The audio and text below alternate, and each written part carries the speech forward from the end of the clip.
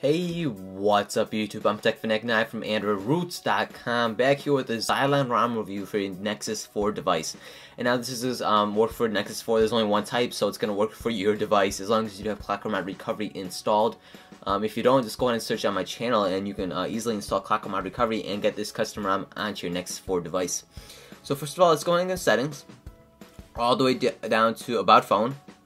And we'll go ahead and you're running on the latest version, Android 4.2.2, yeah! So you're running on the latest version, and you do have Xylon right here. Let's go and tap it, and you do have Xylon right there, 4.2.2, jelly bean, woo! So let's go and back up, and in here is where you're going to be doing a lot of your things, a lot of customization features, all in settings, which is really nice. So let's go ahead, and first of all, let's go into lock screen, which is really nice. And one feature I did like in here is background, so you can actually change the color or the image or whatever of your lock screen wallpaper. So you have options to do color fill, so you can do a solid color for your whole lock screen, custom image from your image folder, full transparency, so that's full transparent or default wallpaper. One thing I want to show you for full transparent, which I like, it's pretty cool, but it matters what applications you have running behind the lock screen. It gives you what's behind the actual lock screen, which is pretty cool. So if you do go to our home screen and press the lock screen and turn on, you can see your home screen, which is pretty cool. I like it, but it doesn't matter if you're maybe in your web browser, you have some important information. You obviously don't want to use that for a transparent lock screen. But it matters what type of business you do or what type of use you do use for the phone, which is cool.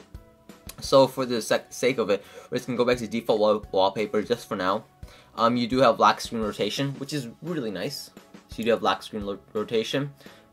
That's nice. Always nice feature. You have clock widget.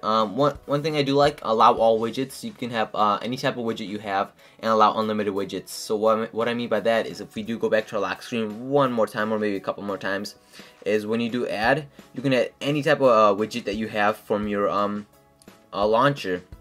So usually like Wi-Fi tether would not be allowed to use on my lock screen because it's not compatible with it, but with this modification you can use any type of any type of widget on your lock screen, which is really nice and always a nice feature to use. But just keep in mind it might not always work or might not fit just perfectly just because it's a modification to your lock screen. It's not fully compatible with it. Just keep that in mind.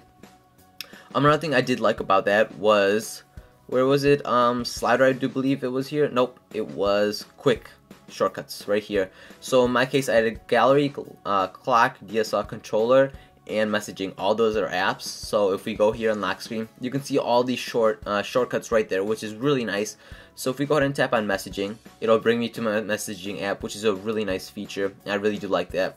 And if we go ahead and select clock, right? It'll go to my clock app. So it's a really nice feature, very quick, easy access to a certain app if you do want to select it. And I like that feature. I haven't really seen it on a lot of other ROMs, so I like it, it's sweet. And you do have other options, but we're not going to go through all of them just for the sake of the video time. So in ROM settings, you have all these options that you've probably seen in a lot of other videos. General UI, CTR screen off, that's the tube TV, effect. Hopefully that was clear enough. But you have all these other options. You can do LCD density. You can change it. Let's go ahead and change it to TF9. And then you got TF9 right there. It should be. I don't think it's showing up just because I don't have my SIM card in there, but it should have shown up. It probably will once you do have your SIM card in there. Just keep that in mind. And you got transparency settings if you want, UI mode if you do like that. So you can change it to tablet. Let's go and change that. So that is really nice. Alright, so it gives you a nice, okay. So that's really nice. So it actually removes your status bar on the top, and it gives you everything on the bottom like a tablet. So if you did ever own a tablet, Android tablet, you'll get all these options. If you remember, it's on the bottom of the side, which is really nice.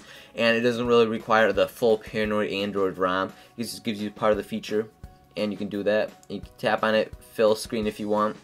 So you can do that. You can go into your toggles or your notifications, which is really nice. I like that feature actually. I'm gonna leave it to that. I like that feature. Very nice. Let's go back, and you have pie control, which is sweet. Let's go and change that. If I can actually get it, I gotta change that target for my hand. let's go home and try the Pi control. There you go. So you got Pi control right there. Probably seen a lot of the videos. Home, options, or multitasking, back, search, and revert, I believe. So go back in settings. So you do have Pi control. You can change the colors of it, the option keys if you would like to. You do have clock, status bar if you want to customize that, the color of it, the battery style of it too. Navigation bars if you want to add more bars to it. We can change this to screenshot if you like. So that's screenshot instead of multitasking. So you can do that if you want. Let's go back. And hopefully we won't need that multitasking for this video. We have other options too, you know, power menu and all that if you'd like. So that's sweet. Then you do have all your usual display, storage, and all that too. And if you go down here, you do have About Us, so that is different. You sometimes get that. But what I like about this is performance. Probably one of my favorite features is you can go ahead and change the performance of your device. So let's go to processor. So okay, so if we actually go into select power save for CPU governor, it will go actually really low, and once you're playing a game, if you're playing a high graphics game, it's gonna lag just because you're on power save. But if you're playing a really high graphics game, you want to select performance, so that's really nice. So you can go ahead and extend your battery life or deplete your battery life but get better performance. So you're selecting one or the other, or you can just choose on demand and it'll change it if you're using a lot of battery. If you're asking for a lot of processes and all that, it'll go up and deplete your battery life, or if you're not using a lot, it'll go ahead and lower down your CPU and extend your battery life. So it's always nice, and I love CPU performance, you know, all the customization for your kernels and all that. I love that. It's my favorite part of ROMs. So that's about it. That's a Xylon ROM for your Nexus 4 device. Hopefully they enjoyed this ROM review. And oh, also one thing, if you notice, this wallpaper might have been similar to my other video, Smart Launcher app review video. This does come pre-installed with Smart Launcher if you don't want to use that. So it does come with Smart Launcher. I did actually do a full review on this. If you can go ahead and check it out, search on my channel. So if you don't want to use Smart Launcher, you can go ahead and use that if you would do like. But I prefer this instead. But Smart Launcher is very simple and easy to use for anyone, just about anyone. But thanks for watching, guys. If you did enjoy this video, please don't forget the like button, and please just consider subscribing for more ROM reviews, app reviews, game reviews, just about any review and anything and related I do upload on this video for a lot of devices.